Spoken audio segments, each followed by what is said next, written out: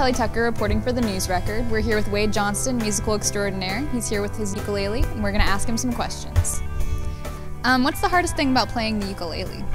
I think playing the ukulele is actually pretty easy. If you play the guitar, it's not a very hard transition at all. It's 4 strings, which is a lot easier than 6, and it's nylon instead of steel, so it's a lot easier on your fingers. To be honest, I think the ukulele is a pretty easy instrument to play, and anybody can play it. So you're in a band. What do you play in your band? In the band, I'm the lead singer, and I play ukulele and guitar primarily. What's your band called? Wade Johnston and the Navigators. Definitely look that up on MySpace. What made you decide to post your videos on YouTube? Well, after I got my ukulele, my dad ended up Googling ukulele on the internet, and Julia Nunes came up, who plays the ukulele on YouTube, and I saw what she was doing, and I was like, hey, I can do that, and I ended up getting a Mac for school in, I think, July of last year, and I started just working at iMovie and GarageBand and mixing my own videos, and I put them up, and then I got a response from them, and then Julia saw one, and I ended up going out to San Francisco, this YouTube Live last year, the first ever, which was pretty awesome, just because I played the ukulele on the internet. How soon did your YouTube videos become popular after posting them? It was actually pretty slow. I mean, I ended up getting up in like the hundreds of subscribers within a few months, but then it wasn't until after YouTube Live that I crossed the 1,000 mark, and then I did a YouTube Christmas extravaganza, is what I called it, last year, where I collaborated with 9 different YouTube artists, and that helped with the publicity a lot and just networking with other artists. And right now I'm up to 13,000-ish, so it's been a slow build up, but I think one of the big things that got me a lot of subscribers is I did a cover of I'm Yours by Jason Mraz, and that's had over 300,000 views. And I think a lot when you look up I'm Yours, sometimes it'll come up on the front page of it, just because the algorithms happen sometimes, and that gets me a lot of views because I'm Yours is a pretty demanded song on YouTube. Makes sense. Who are your biggest musical influences? I think Guster, they're a band. They're probably my favorite band. I really like what they do and just the causes they stand for. I'm also a huge fan of Sufjan Stevens. He is an awesome musician and just amazing composer. And then there's some bands on YouTube that inspire me to keep doing what I do, like Pomplamoose. They're one of my favorite bands on there, and they're constantly breaking barriers on YouTube, and it's something that I would like to follow in their footsteps in, kind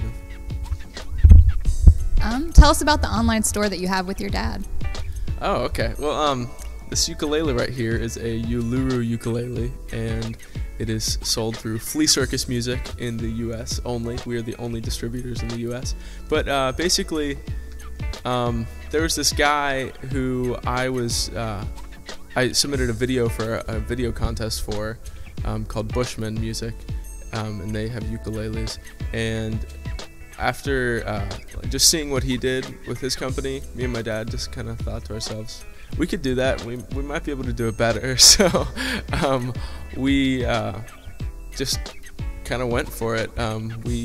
These ukuleles are all handmade out of Vietnam, which is awesome because a lot of instruments that are on the market today aren't handmade, and they're all solid woods. So these are really awesome instruments.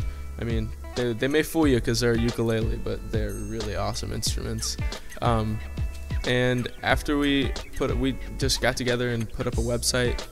Just took a little while to build all that up, but I've directed some publicity through it, through my YouTube channel, and that's helping us get off the ground a little, but still going slow, trying to get a name for ourselves. Just to clarify, the CD coming out is from your band, right? Yeah. I had a solo project CD that I released last November, actually, with the whole YouTube Live thing. I wanted to get it out before then, but for the past 2 months, my band and I have been working on putting together a CD, with 6 songs. It's an EP. We're going to sell it for $5. And with the CD, we're also going to be releasing a website. We're going to be launching a website. And we're going to try and get some t-shirts and some other merchandise out there. Kind of get everything out there at once. The website, CD, merchandise. And then I'm looking actually to invest in a home studio so I can start making more professional sounding YouTube videos. So where will these CDs be available?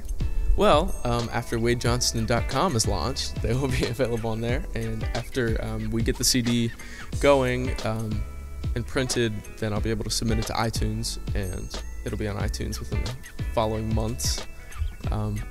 And I'll probably put it on cdbaby.com too. Pretty much anywhere you can get music, hopefully, except for stores, obviously. Well, you heard it, everybody. Check up on YouTube to see Wade Johnston, and check to see wadejohnston.com when his website comes up. And would you like to play us something? Sure. All right.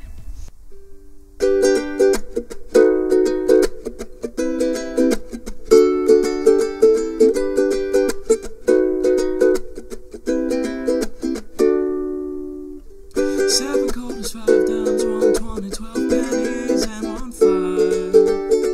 And I'm as single as the 10 ones I had in my tip jar tonight. A bubblegum machine in the corner, hope you see it, or I'm broke. The girl with the brown hair gave me 5, and we barely even spoke. And I made 37, 37. And I'm wishing at 11, that I had. Be sure to keep checking newsrecord.org for more videos and news stories, and stop by our YouTube channel to see Wade's performance in its entirety. Thanks everyone for tuning in to the News Record's first feature artist of the week. You can catch Wade Johnston at the Catskeller on November 19th and continue to check his YouTube for more updates. Thanks again. We'll see you tomorrow. I'm Kelly Tucker with the News Record.